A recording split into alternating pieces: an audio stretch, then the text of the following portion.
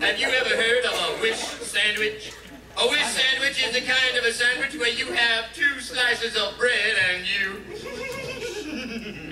wish you had some meat. Ball, ball, ball.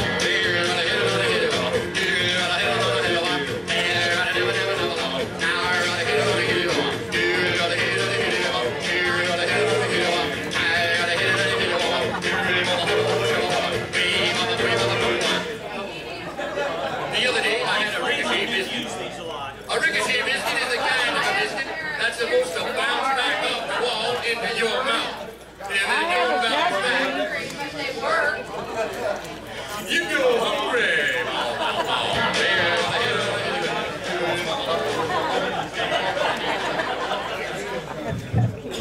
That went almost as planned.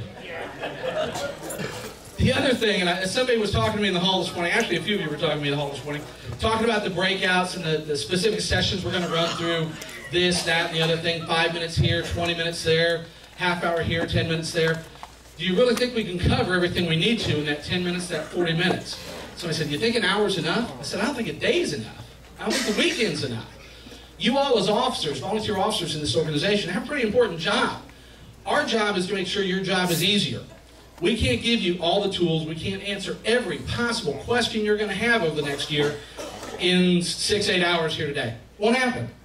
What we can do is provide you an excellent reference resource. The guidebook has been recently updated. This is literally hot off the press. We just got them in 2 days ago, so this is now, what edition are we, Mark? 17th edition that we're in. Anytime we find something that works, we keep it in here. We find a way to improve it, we add that. If we find something that doesn't work, we delete it. So this is good stuff. This is an important tool for you. Stuff you don't even know you need to know today. You can't ask the question because you don't know. Next week, next month, when you have an event, when you have a meeting, what do I do? Get in the guidebook.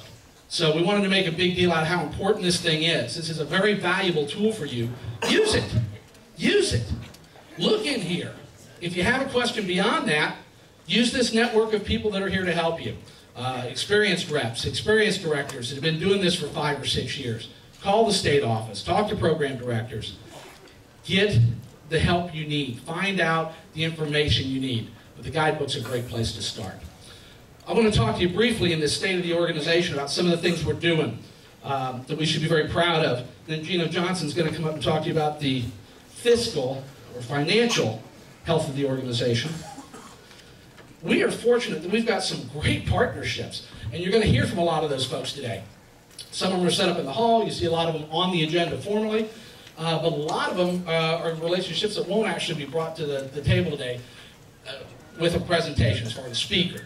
We'll talk about them, especially in the breakouts.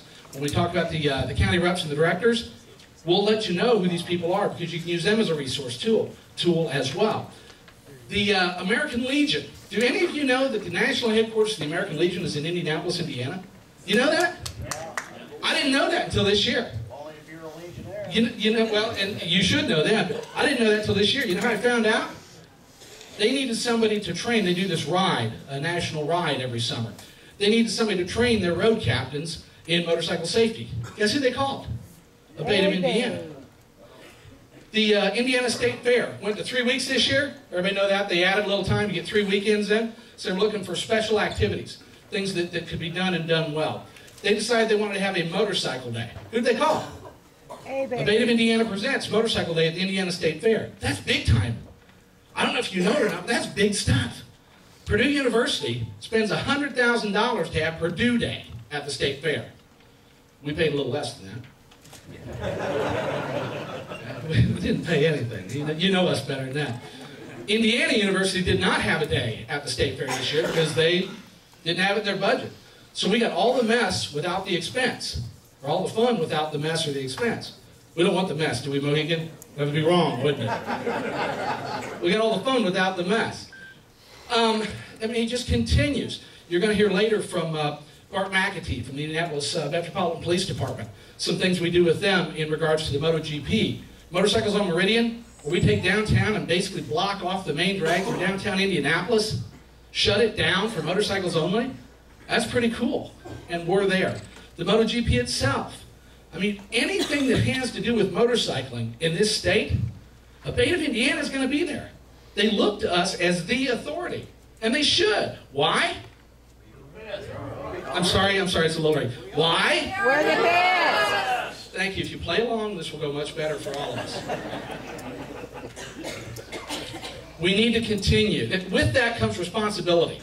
One of the other things we're going to continue to talk about throughout the day, responsibility, self-responsibility, writer responsibility. We don't like it, but some of the reasons for some of the stuff coming down right now on the federal level and the state level, it's our fault. Emery Zauder's going to talk a little bit about that later from the American Motorcyclist Association, but some of it's our fault. Why are we such a target now for law enforcement? Why are they pulling us over for this stuff? Why? Because we had a number of years with increased fatalities, okay? When motorcycle fatalities and crashes are going up, meanwhile car fatalities continue to drop. Part of it a couple years ago was related to $4 a gallon gas.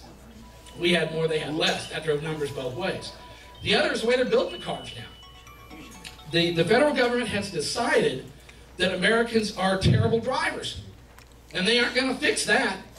So they're going to put a Band-Aid on it by making safer crashing. And they've been pretty successful. With airbags and crumple zones, people are surviving automobile crashes now that they wouldn't have 20 years ago. Automobile industry, transportation, has gotten safer. Guardrails and barriers accept far more impact now. All of that, highway design, automobile design, all of that is for safer crashing. We don't really fit that mold.